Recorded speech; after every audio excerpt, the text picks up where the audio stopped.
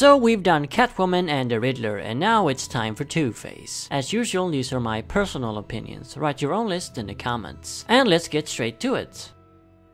Number 5. The Mask of Matthew Malone from Batman the Brave and the Bold. Finally, a Brave and the Bold episode on one of these lists. Ironically though, it happens to be the last episode. Many of you may not even know of this one, since as far as I know, it's never been aired in the US. The reason for this is because it features a rather raunchy song and dance number performed by the Birds of Prey. Apparently this was just too much for the American people, so they banned it. I do believe the episode is featured as bonus content on one of the DVD volumes though. Anyway, in the episode, Batman teams up with the Birds of Prey, Catwoman, Black Canary, and the Huntress to take down Two-Face. Harvey recently stole a magical artifact from a Gotham museum, the Cloak of Nefertiti, which grants the wearer 9 lives, and plans to auction it off to the highest bidder. Disguised as gangster Matthew Malone, Batman and his lovely lady friends breaks up the auction though. However, during the ensuing fight, Batman gets clobbered on the head. Apparently suffering from amnesia, Batman thinks that he actually is Matthew Malone. The Caped Crusader thus becomes a real criminal, and garbed in the Cloak of Nefertiti takes over all of Harvey's rackets. Two-Face's only hope to regain his criminal empire rests on Batman stopping Matches. But of course we know that isn't going to happen. Frustrated over Batman's absence, Harvey decides to take the matter into his own hands and dons a Batman costume of his own. Meanwhile, the Birds of Prey are naturally also trying to put a stop to Matches' madness and save their confused ally. This was the only episode of Brave and the Bold that featured Two-Face in a major role. And of course it had to get banned. That's just Harvey's luck, I guess. He's always losing the coin toss. It's a great episode too, very fun and entertaining. Naturally, seeing Harvey dressed up like Batman fighting the real Batman dressed up like Matthew Malone is a real treat. This episode also proves that Harvey doesn't always have to be grim and dark. He can be lighthearted too, as long as you pull it off right. Number 4. Double Cross from Justice League Action. In this episode, Two-Face has stolen money from the Penguin, and Oswald thus hires Deadshot to take him out and get the money back. Meanwhile, Batman has taken Two-Face into protective custody and plans to use Plastic Man disguised as Two-Face as a decoy to lure Deadshot out. While Batman and Plastic Man are busy with this, Firestorm is put on guard duty, staying with a tied-up Two-Face in a shabby hotel room. Naturally, that doesn't end so well. Yeah, a pretty simple episode. There's not really much to say about it. What I like so much about it is the portrayal of Two-Face. In the Brave and the Bold episode, he was given a fairly light-hearted treatment, but here he's straight up comedic. His split personality, usually pretty disturbing and dark, is played up for laughs. His two personalities, Harvey Dent and Two-Face, exist at the same time. They're also very distinct from one another and constantly argue with each other. Here, Two-Face basically is two people literally sharing the same body. Two very different people, and with a concept like that, hilarity naturally ensue. This is by far the funniest Two-Face I have ever seen. Move over, Clown Prince, there's a new king of comedy in town. Despite the fact so many characters appear in this episode, he, or they I guess, completely steal the show. This is of course not the first time they tried to portray Harvey as a comedic character. We did get that in Batman Forever too. That version completely failed though, as it relied on bad puns and goofy theatrics. Why in the name of God they didn't play up his split persona instead, I'll never know. Despite often being very grim and brooding, Harvey is actually ripe for comedic interpretations too, and here it's done to perfection.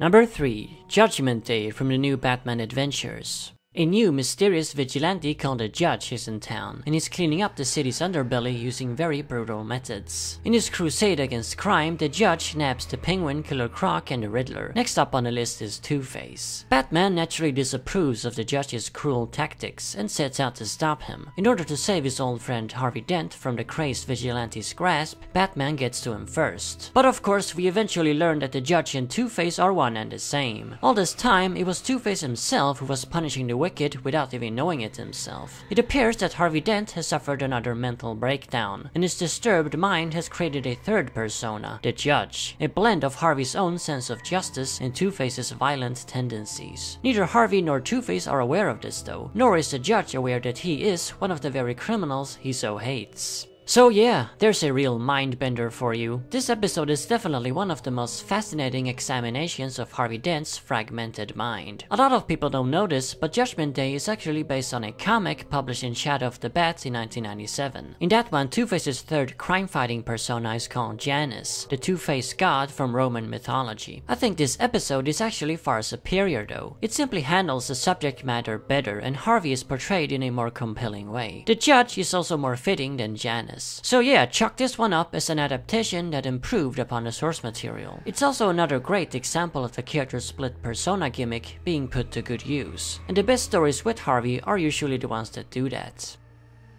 Number 2, Second Chance from Batman the Animated Series. Second Chance is the second greatest Two-Face episode. I think Two-Face himself would be proud. Anyway, in this one, Harvey Dent has, believe it or not, actually been improving while locked up in Arkham. I guess there's a first for everything. The final part to completely restore his sanity though will be plastic surgery. Once and for all, remove the Two-Face persona entirely, both mentally and physically. However, just as the operation is about to begin, a gang of crooks bursts onto the scene and takes off with a sedated Harvey. It's up to Batman to figure out who kidnapped Harvey and why, and then bring back his old friend. Just like the previous entry, this one has a big twist too, and it's basically the same twist. The culprit is Two-Face himself. The evil side of Harvey had a kidnapping of himself arranged, knowing that his good side was planning to get rid of him. Obviously, Two-Face doesn't want that. If anyone's going anywhere, it's that 2-bit goody-good. Second Chance is, in my opinion, a perfect Two-Face episode, and one that's oddly enough often ignored. You don't really see that many talk about this one. I'm not sure why it's fallen into relative obscurity compared to some of the show's other episodes. In Second Chance, we truly get to see just how disturbed Harvey Dent really is. His personalities are so separate that one arranges a kidnapping of the other without him knowing it. This guy is really messed up. Of course, unlike the Justice League Action episode, Harvey's mental problems are played straight here. This Two-Face is not funny in any way. He's sad, tragic, and disturbing. Poor Harvey. At least Bruce Wayne still cares. And that's another plus for this episode, the friendship between Harvey and Bruce. It's very touching actually. No matter how deep Harvey falls into madness, Bruce will never give up on him. And again, a great usage of Two-Face's split personality.